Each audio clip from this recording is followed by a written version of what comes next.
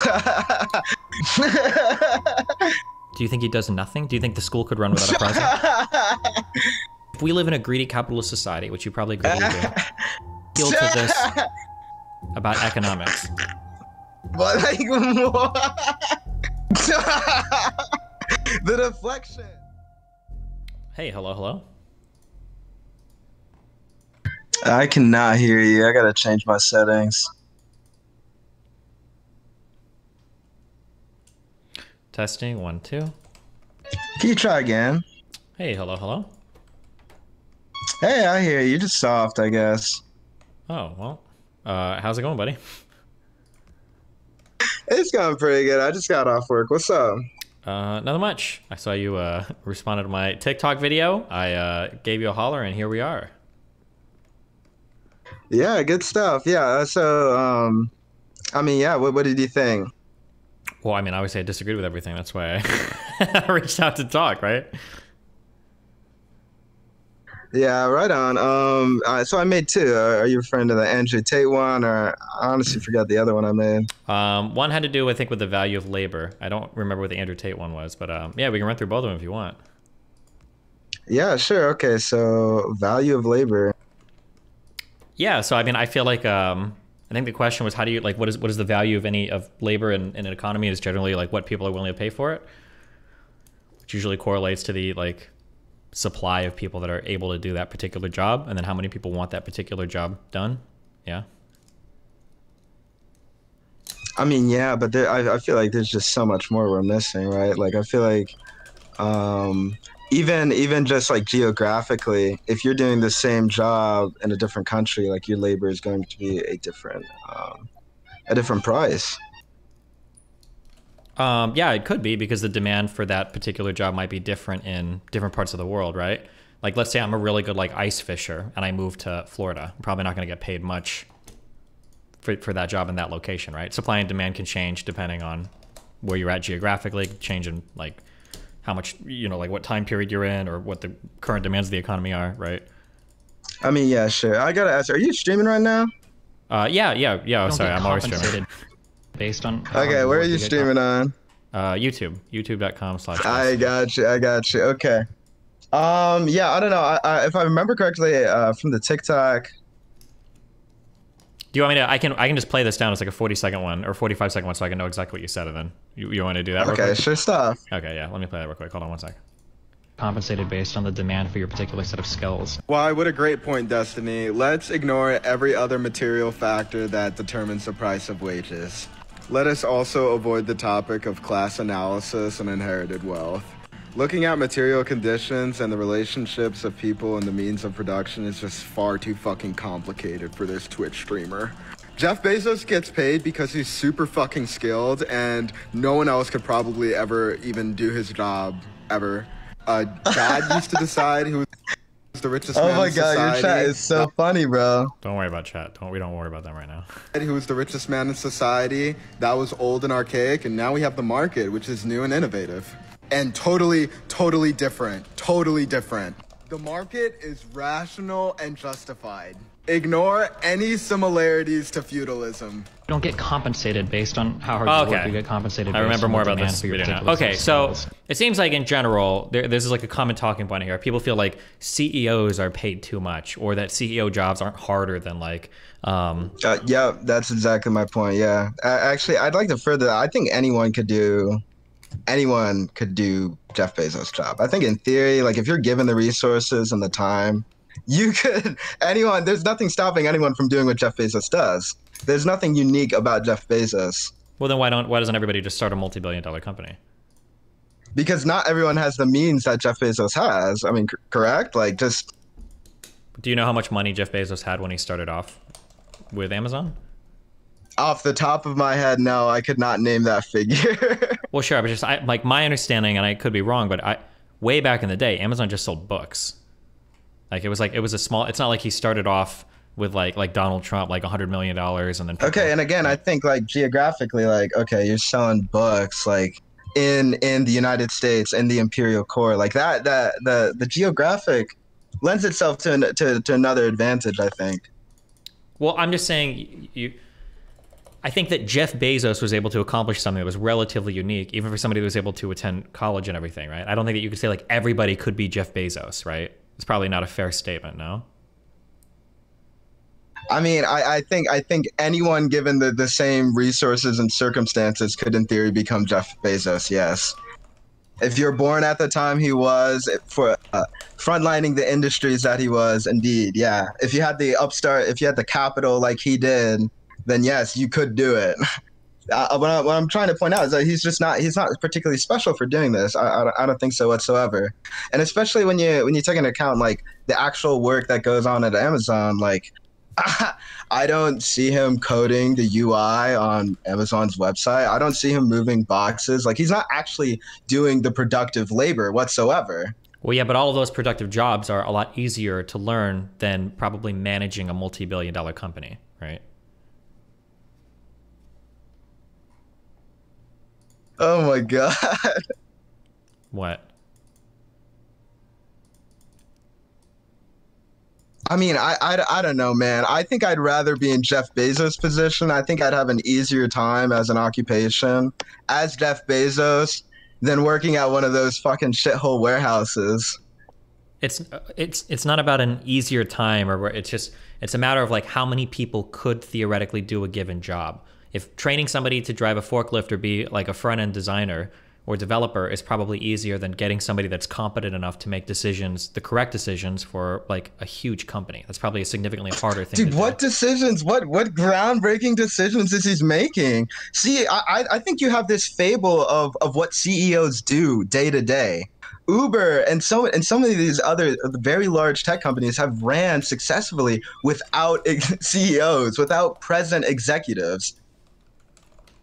Okay. If you can have an entire company that's working, right, that's functioning, that's making money without a literal CEO, what is the purpose of a CEO? Okay, well, here's a question. If you think that a CEO has no purpose, why do companies have CEOs with public boards? If you've got a board of investors, why would they pay a CEO so much money doesn't do anything? Yeah, I mean, I think that question, there's a lot to that question, I think. Well, let's think about it. So an investor sitting on a board gets money based on how well the company does. Why would they throw away money towards a CEO that gets paid a lot when they could just instead split that money up amongst themselves? Because in part, like being paid to not do anything is central to the American economy. Wait, labor that is ultimately unproductive gets paid a lot more. This is from, again, I know you don't do books, Destiny, but this is David Graeber's Bullshit Jobs. That's a book that covers this topic kind of in detail, where there's a lot of jobs in this economy where you don't actually produce anything valuable, but you still get paid. Okay, so that wasn't my question. My question was, let's say that I'm sitting on a board with like other people, okay, and we're trying to figure out like how do we want to make the most money? Because let's get a little bit more fundamental. Do you agree that a board of people that all have ownership stock in the company, they just want to make money, right? That is indeed one of their motives, is to generate capital. Yes. So if they want to make money, why would they waste money on a CEO when they could just divvy that money up amongst themselves? Why do companies waste money on middle managers, man? There's so many companies, banks, hospitals, universities have bullshit jobs. They have jobs that all across the country, there are companies that have jobs that don't produce anything. Yes. Okay, I'm going to ask this question a third time. My university, I'm trying to ask, why would a board have why would they pay money, exorbitant money, or give shares to a CEO? Why would they dilute their own investment? Why would they hurt their own pocketbooks to hire a CEO if he didn't do anything? Why would they do this? I mean, it in part, this is the organization of companies in the U.S. Yes, like. No, you don't have to have the CEO. Like, you don't have to pay them a lot of money. No, you don't have to. There's nothing demanding you to do that. You have to have a CEO for a certain. You have to have a CEO if you want to file like a C corp, sure, but you don't have to pay them a lot of money. You can just pay them $1, just make a random dude CEO, right? So I'm asking why, but CEOs get paid a lot of money in the United States to run these huge companies. Why would a board of investors pay money to a CEO if their incentive is to just make money themselves? Why would they pay money to a CEO? Dude, I feel like I could answer this question at a better time, to be honest with you. But like I still don't see this as a point of we're talking about CEOs not doing anything. That doesn't actually, counter my point. You're asking why would they pay someone? Well, okay, I don't have the whole story of like why do CEOs get paid such ceremonious amounts? Well, the answer, I mean, I can give you an answer. In that capacity, but well, what's the answer? Okay. The answer is because these are people that are in charge of leading companies and making like incredibly costly decisions that could either be massively beneficial or massively detrimental to how the company functions or operates, right? Okay. And if again, if a CEO is so vital and necessary to the function of a company, explain to me how a company like Uber runs without multiple executives. Because I don't know what you're talking about. So Uber has a CEO. I don't know what you're talking about. Yes, right now, but they went. I'm implying they went through a period without multiple executives. You can probably have some. You can probably have some period of time where you're looking for new executives, but ultimately you want some. I mean, a car will run if the driver passes out for a few minutes before it drives off the road. Like, I mean, what do you mean? That's not an argument for anything. Okay, a driver passing out, again, is a lot different than an entire company working, right? There's a lot of moving parts there. Yeah, the CEO doesn't... A lot of cars in the case of Uber, a lot of cars. The CEO of a company isn't like running the day-to-day like line level stuff of a company. I'm sure that a company could run for a while without, just like a restaurant could probably run for a little bit without a supervisor. It could run maybe a bit longer without any managers, probably a bit longer without any store owners, right? The higher up you go, the longer you could like have that person theoretically step away before noticing. But like I'm just asking, like, what do you think happens when like the boss leaves, man? Like everything just falls to shit. Like I find workers are often competent enough to carry out their own tasks. But their own tasks aren't enough to keep everything running. Evidently they were in Uber's case. No, because it wasn't just line level employees. There were probably still a lot of VPs and everything working at that company. Okay. We could use a restaurant as an example if you want. Okay, I'm just gonna the specialty of my knowledge here is specifically at universities, and universities run on a similar organization and basis as a lot of corporations in the U.S. The university pays presidents, college presidents, exorbitant sums, executives, exorbitant sums for people. Again, these are people who don't do much. And in the case of a college and a university, it's being able to say, well, this is our mascot. It's being able to provide patronage positions to people. That's one of the reasons, right? And that's a reason you can see at corporations as well. Okay. Are you going to university right now? What year are you? Are you like freshman, sophomore, junior? I'm a junior. Okay. This is what I would suggest.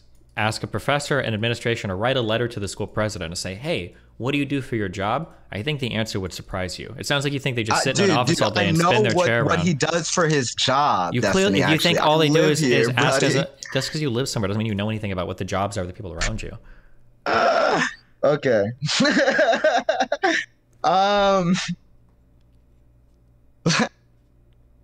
Okay, so are you saying you know more about the day-to-day life of my university president than me? And again, like, have you read on this subject at all? No, but I know how businesses run. Have you read on this subject at all? Nope, but I know how businesses run. So okay, so Destiny, I'm going to ask you. I have one question I really wanted to ask you since I've came on here. Yeah. And that is, when was the last time you read a book cover to cover? The last time I read a book cover to cover, I think a couple weeks ago, I read a book called The Great Divorce by C.S. Lewis. And then a week before that, it was Mere Christianity by the same author. Are any of the books you read of political philosophy, political history, Destiny? I just got a book on Wittgenstein I'm going to read. I've read Problems of Philosophy by Bertrand Russell. I read a book called Lying About Hitler that had to do with that David Irving case. I read a book called Against the Backlash that had to do with Boston and federal politics in the 60s. I mean, I don't know. I read random shit sometimes. I don't read a lot, but what does that have to do with anything, though? I mean, I'm just saying, bro, because it's like you're telling me, like... Oh, I read an interview with the author of a book called Politics about what college executives do. And not only am I, again, living experience, like I know intimately, right? Well, but you don't. I'm telling you, without making weird appeals to like what books you read, I'm telling you that if you don't think a school president does anything, you don't know. That's like a fact. I'm not asking you what books you read. You just don't know. I'm not saying like literally anything, right? I'm not saying they wake up and then like that they just do whatever they want. But I'm saying a lot of their functions are, one, ultimately hollow and I think unnecessary. Okay, if that's the case, then why don't you start a school with no school president and make more money than anybody else, right? This is gonna go back okay, so there's a lot of reasons, right? There's a lot of reasons. One of them is patronage. In the case of universities, you will see people receiving these positions because of patronage. I can give you a very specific example right now, is that we have a Purdue University's president was a former governor of Indiana. How did he get on board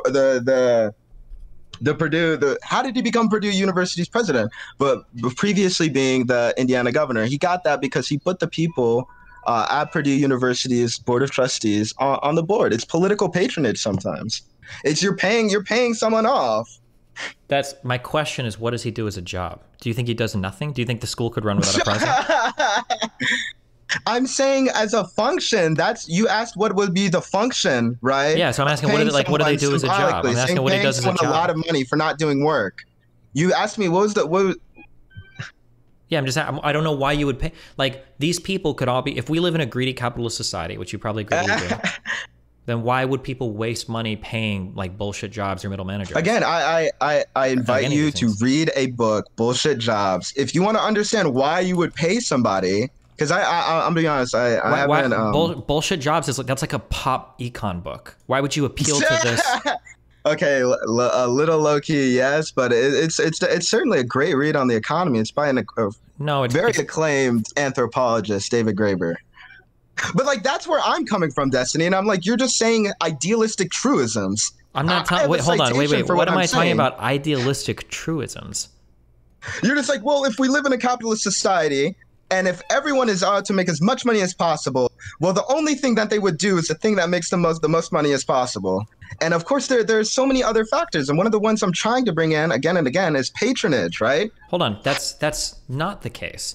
There can be reasons why people don't act like that. We haven't even begun the conversation. I'm just trying to ask if you had any reasons why. So like somebody could say, for instance, if you go to your job for more hours, you can earn more money. Don't people want to earn more money? So then why doesn't everybody work 60 hours a week? And you might counter, well, yeah, people could earn more money, but some people value other things like spending time with friends or family more than earning money. That's why they don't all work 2 jobs or 60 hours a week. And I go, okay, that's a good counter. So my question for you was, if you have a board of investors that represent people that own stock in a company, why would they choose to throw millions of dollars away at a CEO that's just costing them money when they could just pocket that money? There's got to be some reason why. And I'm asking you what that reason is. If you don't have an answer, then you just don't know. But maybe you do have an answer, and then that would be like the next part of the conversation. We can talk about that answer.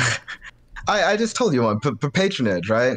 In the case you want to pay patronage doesn't make any sense. The university exec did something nice, so you pay him back. I don't know how to engage with that. Can you give me an example of this? I just gave you one. The president of Purdue University right now. So you think that the president of Purdue University like doesn't do any work? He's only there because he gave the school something? Bro, okay. Let's define like colloquially work, right? I really wouldn't consider it work if my job was board of trustee meetings, meeting with alumni, throwing parties, doing speeches, showing up to fundraiser and student events. That's not really like work, you know what I mean? So you don't think he adds any value to the school that justifies him being the president? I don't know anything about him. I think he adds significantly. I think university presidents across the United States and CEOs and executives of all kinds add very little to their organizations compared to how they're compensated. Yes, obviously. Then why do people waste money on him? Oh, you said it's because of patronage.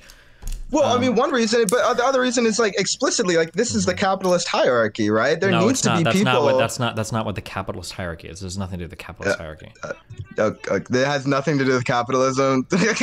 People getting paid more for not doing work. No, that has nothing to do with capitalism. Like that, the economic system, let's be clear, the economic system of the United States has nothing to do with how people are paid. Is that what I'm hearing? Well, paid more to do less work is not capitalism. That is capitalism. Yes, you are paid more to do even less. Please read a book, Destiny. Can you give me an example of a book that you've read that's not a pop econ book written by an anthropologist about economics?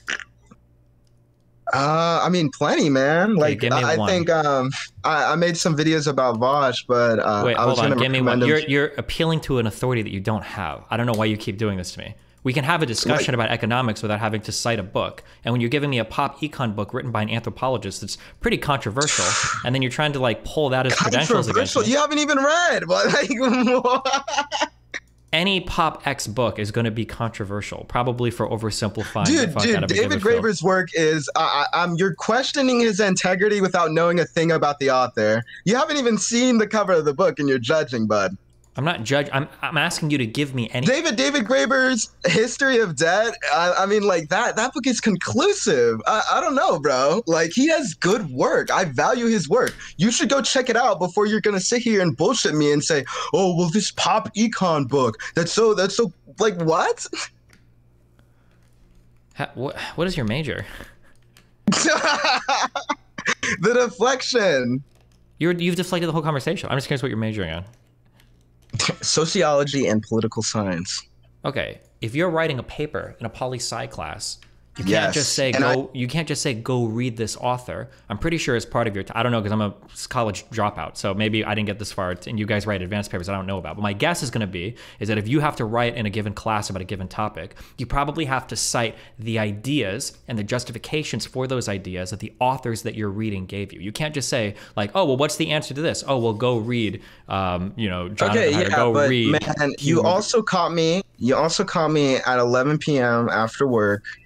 I could go crack open the book. The fact that you're telling me you have to crack open the book I means want you to do don't. something a little off the cuff, and I'm saying if you want more, if you want the best, you're either gonna have to catch me another time, or you're gonna have to read the source material yourself. That's what I'm trying to explain to you. Okay. I'm not trying to dodge you. Gotcha. Be clear. Okay. Are you in like some Pell Grant stuff, or are you actually paying out of pocket for school?